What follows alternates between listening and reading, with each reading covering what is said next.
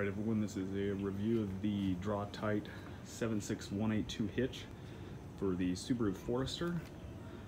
My model of the Subaru Forester is the XT with the rear sensors, so some of the instructions were a bit off compared to what I've seen on the internet, so I decided to review this. Just kind of a little story behind this is that I wanted to have a 2-inch ball hitch, but that's just to put bike trailers on it and such as that.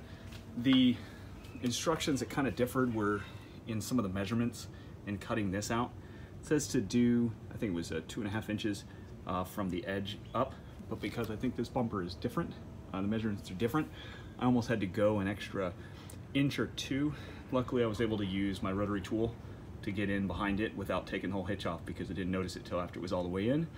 And I will tell you, it's a bear to get this thing in. So let's go underneath it. So pardon the movements here as I get underneath. The other thing that is in some of the videos were that you have to cut here, which in fact I did. Decided not to have any of it rubbing. And the same on this side, as you can see there. This is the dual exhaust version.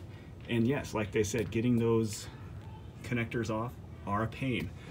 Also in the instructions it says that you can't put all 4 of those screws in. And if you look, that you can actually get them in.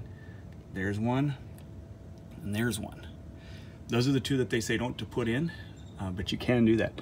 This is a tight fit, and let's see if I can get into here so you can see. If you see that connector, that gets in the way. That gets in the way when you're bringing it back up, bringing the hitch up.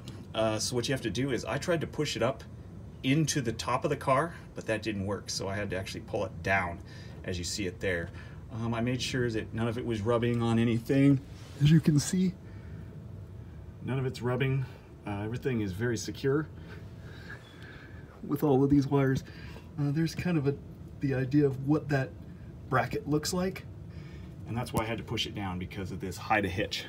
You see that it's completely hidden inside there, and that, you know, again, this cut job's not the best.